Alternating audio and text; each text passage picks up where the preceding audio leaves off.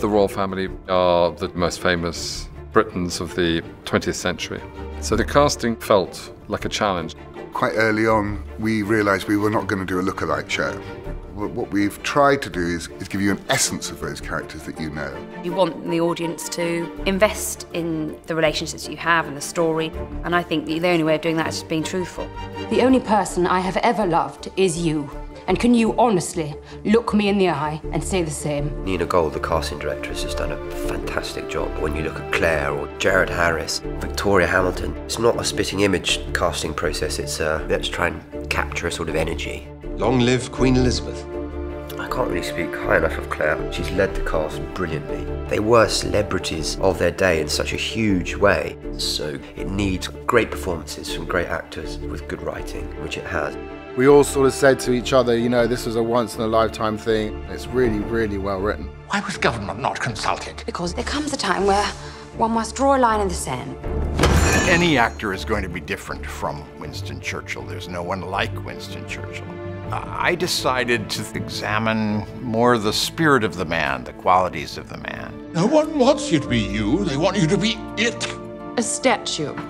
A thing. The crown. That's what they've come to see, not you. Vanessa Kirby, who plays Margaret, is like a bundle of energy. She's so full of life, and I think that's perfect for Margaret. It never felt like we were putting on the people or we were imitating them. It just felt like we had to capture the essence or the spirit or the soul of the person, and so it always felt incredibly soulful.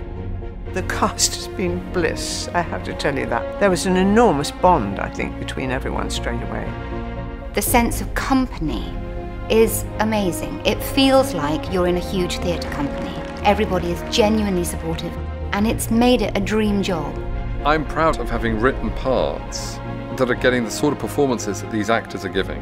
It's this fantastic reservoir of talent. I am aware that I'm surrounded by people who feel that they could do the job better. More natural leaders, perhaps better suited to leading from the front, making a mark. But for better or worse, the crown has landed on my head.